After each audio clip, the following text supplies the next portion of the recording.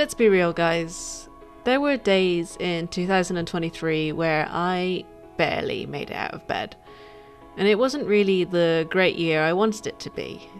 I don't think I achieved any of my initial goals. But that doesn't mean I didn't feel like it was actually a success. So, hi guys, welcome to my first video of 2024. Here's a little drawing process video of me illustrating a few special edition copies of my new book, The Animal Drawing Primer, which you can find in the description below. But what I want to talk to you about is the new year and how it can make us artists feel. And honestly, I'd love to hear your thoughts, so please do drop a comment on how you feel around about this time of year. Are you renewed? Are you feeling a little bit more stressed? Are you neutral on the whole thing? I want to know.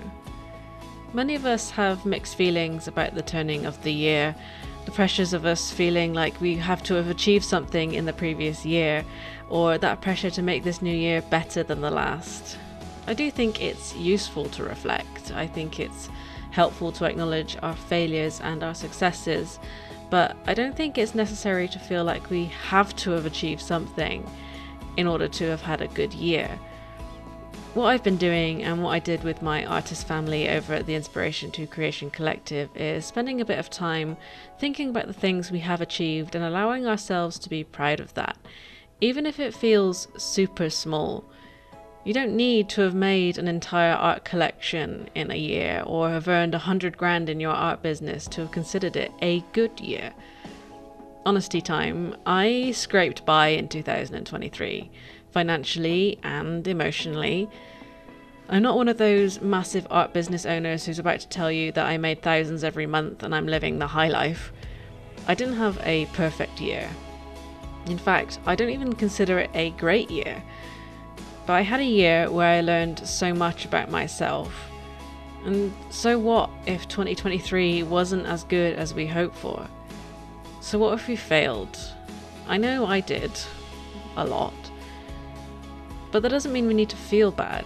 I still consider 2023 a successful year for other reasons. I wrote a book, like this one, which is amazing to me. I lived for the first time overseas. I had my first successful limited edition print run. But the thing I'm truly proud of is I founded a community in the ITCC which has so many amazing artists in it that I was verging on tears when I was hearing about their accomplishments when we had our end of year celebration. I found my people and I was able to give them space and become a part of an artist family. And those things have given me something that I value way more over having an incredibly successful art business or lots of money, and that's a sense of gratitude and well-being. It's what I vow to make 2024 about for myself, is being centered around gratitude, centered around well-being, and prioritizing myself and those people around me who I truly value. I want to give people inspiration and to encourage them to do what exactly that is that they want to do and not feel those pressures of doing things because, the business says that I must do it this way, or trying to chase the income because that's what makes my life worth living. And that's just not the case.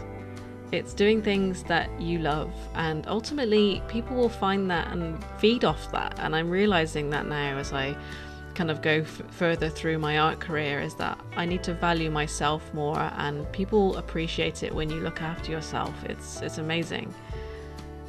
So like I said, I'm closing my art shop in January, so I'm less focused on selling things to people and just making the stuff that I want to do. Now I hope that 2024 is exactly what you hope it is. And if it goes differently than planned, then that's okay too.